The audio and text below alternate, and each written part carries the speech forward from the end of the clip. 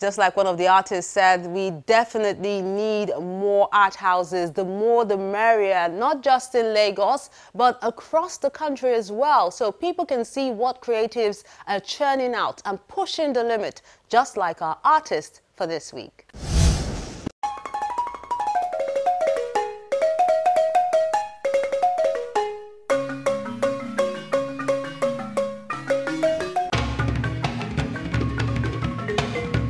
He is described by many as a poetic painter with a romantic touch, whose works of art represent his experiences, folk tales and landscapes.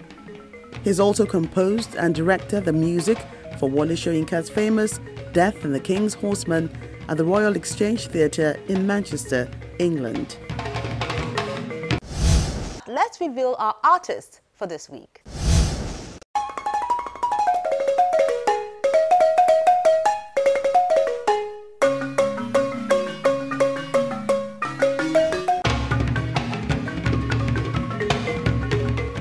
Born in Iragbiji, Osun State, southwest Nigeria in 1940, Muraino Oyelami began his career as an artist in 1964.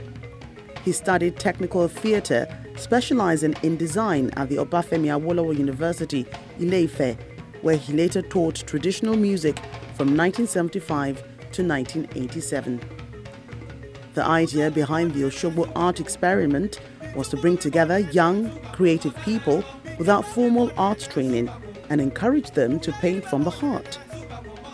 The experiment was such a success that today, Osogbo has become the center of an art movement in Nigeria with an ever-growing group of artists. A man of many parts, Mr. Oyelami was a founding member of the late Duro Ladipo Theatre Company, performing as an actor and musician. He toured with the group to the Berlin Festival of Art in 1964 and the first Commonwealth Arts Festival in the United Kingdom in 1965. The themes in Oyelami's works are mainly derived from Yoruba culture. The people, their facial features and markings are a particular favorite. Their way of life, the ceremonies and festivals.